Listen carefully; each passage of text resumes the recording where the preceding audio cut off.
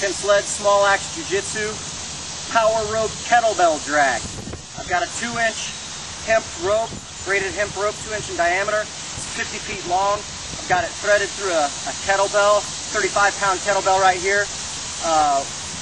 Goal is drag that kettlebell to me, take this in, run back, drag it the other way.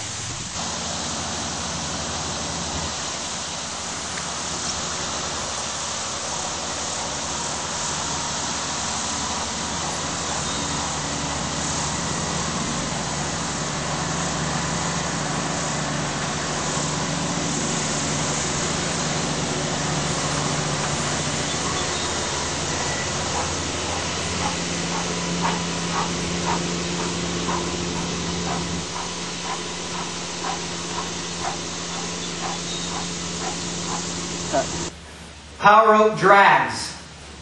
Okay, this motion directly correlates to arm drags, be they from standing or from when I'm in a seated guard or a closed guard position. Okay, my strength and my grip is going to be strong right here from training in the rope. My drag, just like I'm dragging the rope, okay, I'm going to be dragging his arm to catch to the back. Okay. Catch his wrist, drag.